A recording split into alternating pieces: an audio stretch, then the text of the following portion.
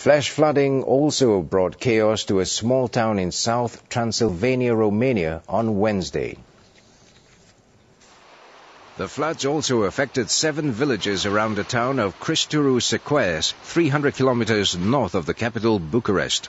Rescue attempts were underway to reach an estimated 34 stranded people. Around 400 homes, 2 major roads and bridges in the region have been affected by the flooding.